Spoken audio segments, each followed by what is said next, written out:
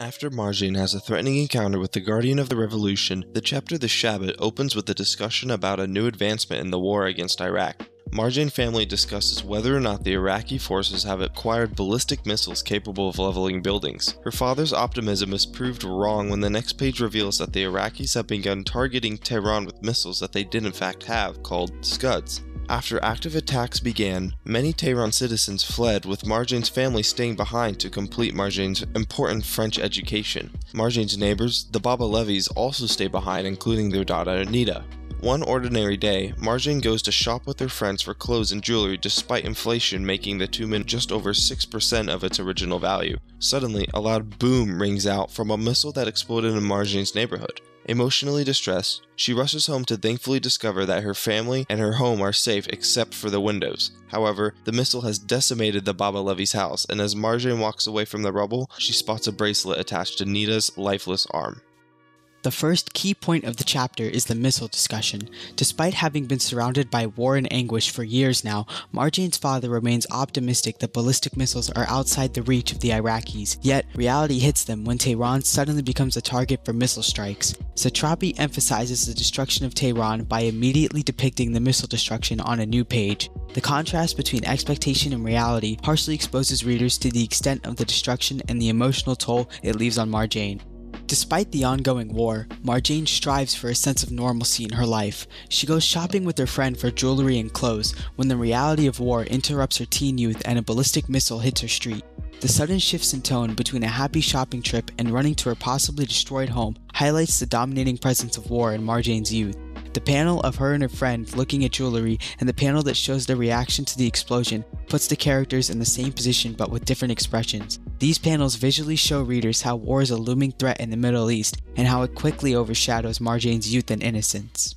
The effect of war on innocent civilians is demonstrated when Marjane discovers her neighbor's home has been destroyed along with the family that lived in it, the Baba Levis. Her mother tries to distract her from this cruel reality, reminding readers that Marjane is still a child in need of emotional protection. However, her worst fears are confirmed when she discovers her neighbor Netta's bracelet attached to her unrecognizable arm. Netta's death is all the more impactful since she was close to Marjane's age and someone Marjane talked to. This tragedy stresses the destruction of family, friends, and innocence in Marjane's life all at a young age. Readers understand her suffering and anger and feel an emotional connection with Marjane. Many people reading Persepolis are away from any war and most likely only hear about tragedies like these from the comfort of their homes. Marjane's life and this specific event expose readers to the hell that she and many others live in as a result of war. This panel of Marjane walking all alone in the abandoned Tehran street is important because it emphasizes the displacement of ordinary citizens caused by war. The panel, drawn in a high-angle perspective, creates an effect of emptiness and expansiveness on the street while making Marjane appear small and insignificant. This effect is created through the large trees that loom over her and the street that continues to the edge of the panel. Marjane's shadow highlights how alone she is and also expresses her upset emotions. The once crowded streets filled with outraged people rebelling has been emptied by the threat from war. Moving on, the panel of Marjane walking away from the destroyed Baba Levi's house is important because it highlights just how different her youth is compared to other children.